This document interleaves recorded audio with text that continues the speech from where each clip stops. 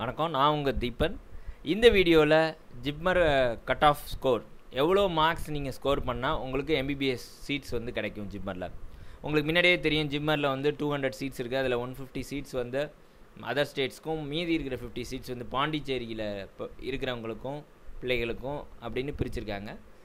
அதில் இந்த cut off score நீங்கள் எவ்வளோ ஸ்கோர் பண்ணால் உங்களுக்கு சீட் கிடைக்கும், அப்புறம் அதை எப்படி கேல்குலேஷன் பண்ணணும் அப்படிங்கிறத சம்மந்தமாக இந்த வீடியோஸில் ஃபுல்லாக நீங்கள் பார்த்தீங்கன்னா உங்களுக்கு தெரியும். ஃபுல்லாக பார்த்தீங்கன்னா அண்ட் மோர் ஓவர் நிறைய பிள்ளைங்க என்ன நினைக்கிறாங்க, ஜிப்மர் வந்து 200 சீட்டு தான் இருக்குது, 200 சீட்டில் நம்ம அவ்வளோ பெருசாக பெர்ஃபார்ம் பண்ணி சீட் எடுத்துட முடியாது, அவ்வளோ அளவுக்கு நம்மளோட காம்படிட்டிவ்னஸ் இல்லை அப்படிங்கிற மாதிரி திங்க் பண்ணுறாங்க. அதே நீட்டாக எடுத்தால் நீட்டில் வந்து நிறைய காலேஜஸ் தௌசண்ட்ஸில் இருக்குது, 4000 5000 சீட்ஸ் இருக்குது, அதுக்கு நம்ம காம்பீட் பண்ணலாம். இது 200 சீட்டில் நமக்கு கிடைக்காதுன்னு இவங்களே முடிவு பண்ணுறாங்க. அந்த விஷயத்தை நீங்கள் விடுங்க. ஜிப்மருங்கிற பேட்டர்ன், எக்ஸாம் பேட்டர்ன் வந்து அது ஒரு டைப்பு, நீட் வேறு டைப்பு. ஜிப்மரில் பார்த்தீங்கன்னா 200 கொஷின்ஸ், இந்த 200 கொஷின் வித்தின் 2.5 hours ஃபினிஷ் பண்ண சொல்லுவாங்க. இதில் என்ன ஒரு விசேஷம்னா, கொஷினோட டஃப்னஸ் வந்து வென் கம்பேர்ட் டு நீட் எய்ம்ஸை விட இது ரொம்ப கம்மியாக இருக்கும், ஈஸியாகவும் இருக்கும் சயின்ஸை பொறுத்த வரையும். அதோட ஆப்டிடியூட் ரீசனிங் கொஞ்சம் கரெக்ட் பண்ணிட்டு இங்கிலீஷ் பண்ணிங்கன்னா நிச்சயமாக இதில் ஒரு நல்ல மார்க்ஸ் வந்து நீங்கள் எடுக்க முடியும். ஃப்ரூட்ஃபுல்லான ஒரு ஸ்கோர் வந்து கிடைக்கிறதுக்கு வாய்ப்பு இருக்குது. அது சம்மந்தமான இன்ஃபர்மேஷன் இதில் நாங்கள் சொல்கிறோம். அப்புறம் பெர்சன்டைல் கால்குலேஷன் தெரியாமல் நிறைய பேர் என்ன பண்ணுறாங்க, 99.99 அதில் ரிசல்ட்டில் வரும் கட் ஆஃப் ஸ்கோர். அதை பார்த்துட்டு எல்லோரும் இதுக்கு இது 99.99னா 200 கொஷினுக்கு 198 கொஷின் கரெக்ட் பண்ணணும் அப்படின்னு நினச்சிக்கிறாங்க. அப்படி கிடையாது. அது சம்மந்தப்பட்ட இன்ஃபர்மேஷனை இதில் ஃபுல்லாக நான் சொல்லியிருக்கேன். ஸோ உங்களோட ரிலேட்டிவ்ஸ், ஃப்ரெண்ட்ஸ் எல்லாருக்கும் ஷேர் பண்ணுங்கள். இதுக்கு முன்னாடி நம்ம வீடியோவை நீங்கள் சேனலை சப்ஸ்கிரைப் பண்ணலைன்னா சப்ஸ்கிரைப் பண்ணிங்க, கூடவே இருக்கக்கூடிய பெல் பட்டனையும் ப்ரெஸ் பண்ணிங்க. அப்போ தான் நான் போடுற ஒவ்வொரு வீடியோஸும் உங்களுக்கு வரும். உங்களுக்கு நான் ஒரு இன்ஃபர்மேஷன் ஷேர் பண்ணணும். இந்த 2020 டார்கெட் பண்ணி நீட், எய்ம்ஸ், ஜிப்மர் மூணுத்துக்குமான கோர்ஸ் வந்து நாங்கள் நடத்துகிறோம். அதில் இந்த aptitude reasoning as well as English comprehension இது எல்லாமே அதில் வந்துடும். உங்களோட ரிலேஷன், ஃப்ரெண்ட்ஸ், கசின்ஸ்க்கு வந்து எங்களோட சேனலை பற்றிய இன்ஃபர்மேஷன் வந்து அப்டேட் பண்ணுங்கள். அது நிச்சயமாக உங்களுக்கு ஒரு யூஸ்ஃபுல்லாக இருக்கும். கட் ஆஃப் ஸ்கோர் கால்குலேஷன் எப்படின்னு உங்களுக்கு தெரியும். ஃபிசிக்ஸ், கெமிஸ்ட்ரி, பயாலஜியில் 60 கொஷின், ஸோ 180 கேள்வி. ஆப்டிடியூட் ரீசனிங் அண்ட் இங்கிலீஷ் அதில் ஈச் 10 கொஷின், அப்போ 20, 10 + 10 20, மேலே இருக்கிறது 180, 200 கேள்விகள் வந்துடுது. இப்போ மார்க்கிங் ஸ்கீம்னா கரெக்ட் ஆன்சர்ஸாக இருந்துச்சுன்னா உங்களுக்கு +4 மார்க்ஸ் நீட் மாரியே. அப்போ 4 × 200 இங்கே 200 கொஷின், அதனால் 800 மார்க்ஸு. இதே இன்கரெக்ட் ஆன்சராக இருந்துச்சுன்னா -1. அப்போ உங்களுக்கு இதுதான் ஸ்கோரிங் பேட்டர்ன். இது வந்து போன வருஷத்துலேருந்து தான் இந்த நெகட்டிவ் மார்க்கிங் இம்ப்ளிமெண்ட் பண்ணுறாங்க, 2018 to 19 தான். அதுக்கு முன்னாடி நெகட்டிவ் மார்க்ஸ் இருந்துச்சானா கண்டிப்பாக கிடையாது, நெகட்டிவ் மார்க்ஸே கிடையாது. அப்போ நான் அந்த கட் ஆஃப் ஸ்கோர் இதெல்லாம் நான் எடுத்து பார்த்தப்ப அவங்களோட ஸ்கோர்ஸ் பார்த்தீங்கன்னா 170 ஜென்ரலுக்கும், ஓபிசிக்கு 160, நமக்கு ஓபிசிக்கும், எஸ்சி எஸ்டிக்கு இன்னும் கம்மியாக போய் 132, 130 அந்த மாதிரி ரேஞ்சிலையும் வந்திருக்கு, நான் பார்த்துருக்கேன். சரி சார், இப்படின்னா என்ன அது 130னா ஒன்றும் இல்லை. அப்போ 200 கொஷின்ஸ்க்கு 170 கொஷின்ஸ் ஆன்சர் பண்ணி ப்ராப்பராக கரெக்டாக ஆன்சர் பண்ணியிருந்தாங்கன்னா ஜென்ரல் கேட்டகரி கிடஞ்சிச்சு. அப்போ 200 கேள்வியும் அட்டன் பண்ணியிருக்காங்க, அதில் 170 கேள்வி இது பண்ணாங்க. அப்போ நெகட்டிவ் மார்க்லாம் கிடையாது. ஆனால் இப்போ நெகட்டிவ் மார்க் உண்டு. அப்போ நீங்கள் கணக்கு பண்ணுங்கள் அவங்களோட ஸ்கோர்ஸ் எவ்வளோவா இருக்கும்னு. 170 × 4 அரௌண்டு 680 வருதா.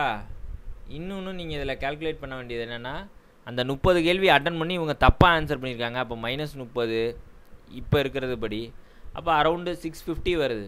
இதுதான் வந்து ஓபிசியோட மார்க்ஸாக இருந்திருக்கு ப்ரீவியஸ் இயர்ஸில். இது வந்து ஜென்ரல்.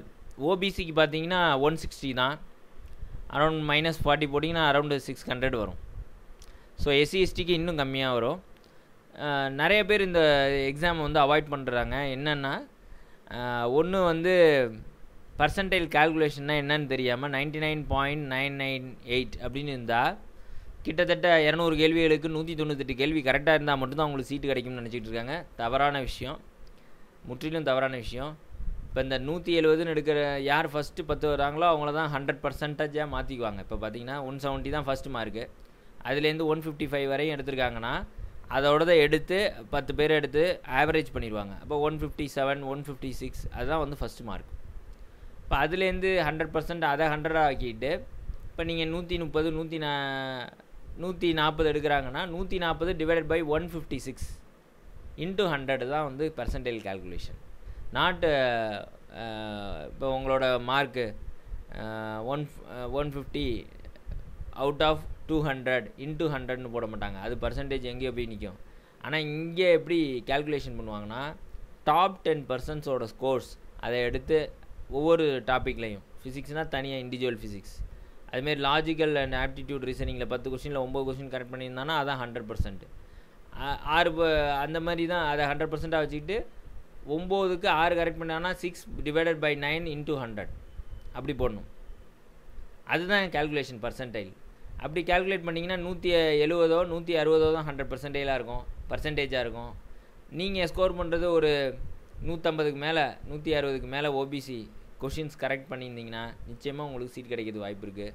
ஜென்ரல் கேட்டகரி 170க்கு மேலே நீங்கள் கரெக்ட் பண்ணி ஆன்சர் பண்ணியிருந்தீங்கன்னா கிடைக்கிறது வாய்ப்பு இருக்குது. இதில் முக்கியமான ஃபேக்டர் டைம் லிமிட்டிங் ஃபேக்டர் தான். 2.5 மணி நேரம் தான் எக்ஸாமு. ஆனால் easy when compared to NEET AIIMS. நிறைய பேர் அது தெரிஞ்சிக்காமல் இந்த எக்ஸாமே அட்டன் பண்ணாமல் இருக்காங்க. நீங்கள் என்ன பண்ணணும்னா ப்ராக்டிஸ் நிறைய பண்ணணும். டைமிங் முக்கியம். அதில் 40 நிமிஷம் 3 சப்ஜெக்ட்டுக்கு இதுக்கு அந்த கேல்குலேஷனை ஃபாலோ பண்ணி நீங்கள் ஒர்க் அவுட் பண்ணிங்கன்னா நிச்சயமாக ஜிப்மரில் ஈஸியாக அடிக்கலாம். நீட்டில் நிறைய பேர் படித்தவங்க எழுதுனவங்க இதை யாரும் எடுக்க மாட்றாங்க. என்ன நினச்சிக்கிறாங்கன்னா இதில் 200 காலேஜ் 200 சீட் தான் இருக்குது, நமக்கு சீட் கிடைக்காதுன்னு நினச்சிக்கிட்டு இருக்காங்க. அப்படி கிடையாது. நிறைய பேர் நினச்சிட்டு இருக்க அதை அப்படியே இது பண்ணாமல் நம்ம ஸ்டூடெண்ட்ஸ் எல்லோரும் போய் அட்டன் பண்ணுங்கள். இதில் ஸ்கோர்ஸ் நிறைய பண்ணலாம், ஜிப்மரில் கிராக் பண்ணி நிறைய சீட்ஸ் வாங்கலாம். ஸோ அதான் நான் வந்து இதில் சொல்ல வரேன். இன்னொன்று ஃபியூச்சரிஸ்டிக் ஆப்ஷனையும் யோசனை பண்ணி பாருங்கள். ஜிப்பர் மெடிக்கல் காலேஜ்லேருந்து படித்தவங்களுக்கான ஆப்ஷன்ஸ் வந்து ரொம்ப அதிகம். இப்போ நீங்கள் சாதாரண ஒரு மெடிக்கல் காலேஜில் படிச்சுட்டு வரீங்க, இப்போ நீங்கள் ஒரு நீட் ஸ்கோர் வந்து ஒரு 500 வச்சுருக்கீங்கன்னு வச்சுங்க, ஓபிசிலேயோ எஸ்சிஎஸ்டிலேயோ கம்ஃபர்டபுளாக உங்களுக்கு வந்து சீட் கிடைக்கும் அந்த தமிழ்நாடு இதுலேயே. அதுமாரி ஒரு ஆப்ஷனும். இன்னொன்று வந்து ஜிம்மர் ஏன் சார் அட்டன் பண்ணணும்னு நினச்சிட்டு இருந்துடாதீங்க.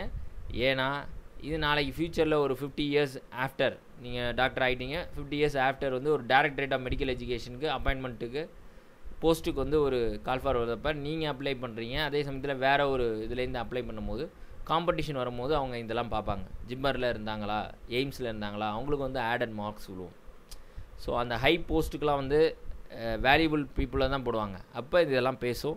அதனால் நீங்கள் எழுதிட்டு வாங்க. வராது அது அடுத்த பிரச்சனை, அப்புறம் பார்த்துக்கலாம். கம்ஃபர்டபுளாக எழுதுங்க. நிறைய சில பேருக்கு வந்து நீட்டில் கிடைக்காதவங்களுக்கு ஜிம்மரில் கிடைச்சிதுன்னா என்ன பண்ணுவீங்க? ஆப்ஷன் வெரி குட், ஜாயின் பண்ணிட்டு ஒர்க் பண்ண வேண்டியதான். ரொம்ப ஈஸியான விஷயமாயிடும். ஸோ அதுதான் நான் சொல்ல வர்றது. எந்த வாய்ப்பையும் விடக்கூடாது. அட்டன் பண்ணுங்கள், சக்ஸஸ் பண்ணுங்கள். நம்ம வீடியோவை லைக் அண்ட் ஷேர் பண்ணுங்க.